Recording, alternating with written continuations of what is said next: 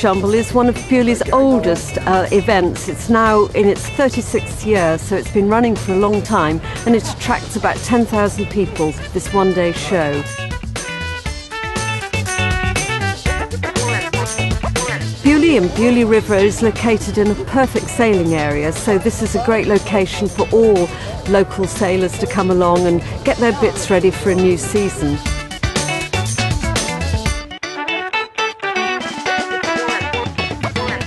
It consists of a boat mile, which has got lots of new technology, new ideas for boating, and also a boat mart with used boats for sale, and in the event fields 1,000 stands selling all sorts of boating bits, from your fenders and paddles to all the clothing that you need.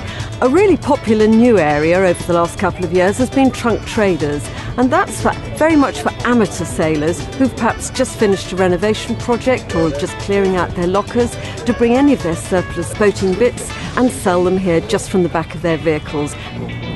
Good value equipment. Yeah, a bit of bargain hunting. We found some really good stuff today for our boat we're refitting. It's absolutely fabulous. There's plenty of things to choose from, lots to look at, and a reasonable price to get in.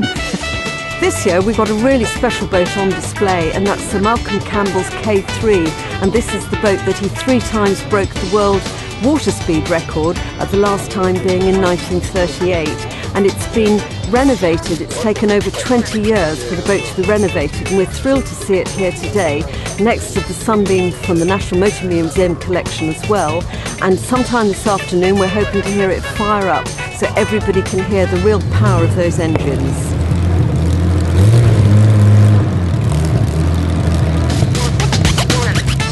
Basically, we're on display for the Boatjumble, and we've come down to do a couple of start-ups.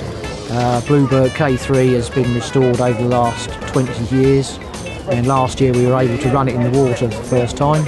I'm the new editor at Practical Boat Owner. Beaulieu is an extremely popular show with our readers. They come along there, they're looking for bargains, they're looking for the social side of it, they get a great day out in a nice place. And from our point of view, we're right here on the entrance meeting them as they come through. And actually this year's been brilliant. I mean, having the project boat here, we've had lots more of our readers stopping and talking to us than we ever have in the past. Well, it's boats. Everything about boats. Too much to see, not enough time to do it. The kids are excited about the dinghy sailing gear, and I'm looking at all the yachty gear, so, you know, I must say it's something for everyone. For the kids, it's really for the life jackets and the shoes. They can go in the water and be safe. There's lots of different things here. You know, you can really pick and choose.